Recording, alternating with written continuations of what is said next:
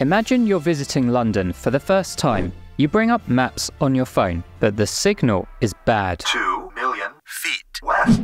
The road forks and you set off down the wrong street. And instead of visiting Big Ben, you end up visiting Big Jen, who works in the chippy. Like a map, DJs use grids, metadata and cue points to navigate their tracks. But if that map is even a little wrong, it can lead to bad transitions, train wrecks, and broken dreams. In this video, I'll show you the best settings to get accurate track analysis first time, every time, how to get your grids tight faster, and the big risks you need to avoid that tripped me up on CDJs. Drag your files in, sit back, relax as Rekordbox analyzes your files and puts on a perfect grid. It's the easiest part of the process, right? But it's also the first thing you can get wrong, causing a cascade of problems that affect everything from setting cues to creating playlists. 3 of the most common analysis problems are that the BPM is half or double what it should be, it's not a round number, or it's basically made up. If you mix particularly high BPM music like drum and bass, sometimes Rekordbox can get really confused. It used to analyze a lot of my tracks at 87 BPM, half of what it should be. This made me have to do actual maths during sets, which was unacceptable. To fix this, you need to help Rekordbox understand what kind of music it's looking at by setting a BPM range. Go into settings via the cog, click analysis, then under BPM range, choose a range that most accurately represents most of the music you'll be analyzing. Because I'm doing drum bass, I lifted mine up to 98 to 195. Close preferences. You'll now need to reanalyze your tracks. Select the tracks Rekordbox has got wrong, right click and do Analyze Tracks. You'll see it's now pulled in the new BPM range here. Click OK. The BPMs are now correct. Sometimes Rekordbox just gets it a bit wrong and needs some help. This is pretty easy to spot when you see Rekordbox has got the right BPM, but it's put a tiny little decimal point after it. On this track, Rekordbox has got the BPM slightly wrong. You'll see the grid starts out okay, but it drifts further and further away from the beat. By the end of the track, it's nowhere near. This is pretty easy to fix. Click on the grid edit icon here on the left, and just get rid of the decimal point by double clicking. Have a quick check of the grid and you'll see everything is now lined up. If you prefer, you can also fix this in export mode. To do that, change to export mode at the top left here.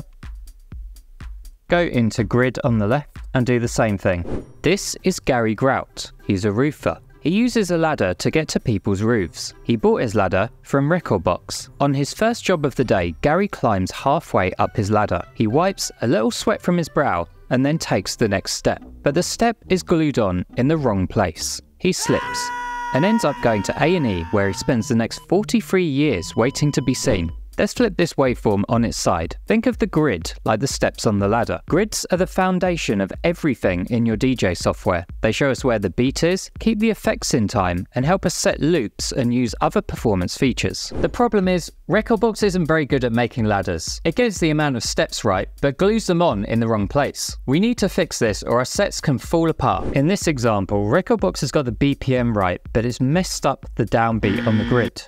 The drop is here on this cue point, but the downbeat marker is 1 beat out. If we look at the beginning of the track, we can see Rekordbox has incorrectly guessed where the start of the track actually is. I found this is pretty common when the tune has some sort of instrumental intro or is literally any genre other than house. The long way to fix this is to line up your downbeat on the center of the grid, go into grid edit mode and click the marker here. This sets the downbeat where your playhead is. I have a much faster way though. Find your downbeat, center it on the playhead, then just press Option 3. In export mode, it's a bit more complicated because that keyboard shortcut doesn't exist. You have to press Command and G to enter grid mode, then Command and / to set the downbeat. To make things spicy, sometimes producers have sections of the track which are faster or slower than the rest of the tune. Older tracks or those with a human drummer can often have varied BPMs. Rekordbox standard analysis mode assumes the same BPM throughout the track, so it tends to have a bit of a heart attack when it comes across this kind of tune. This track here by Dada Life has a portion before the second drop where the track slows right down. You can see for most of the track, Rekordbox has got the grid pretty spot on. But as soon as we get to about here where the track starts slowing, the grid loses all sense of reality. It's not lined up with the beats at all.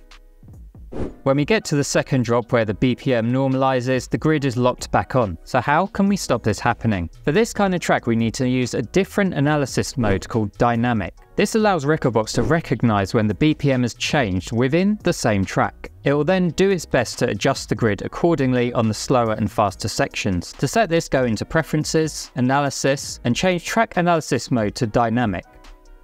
You'll then need to reanalyze the track.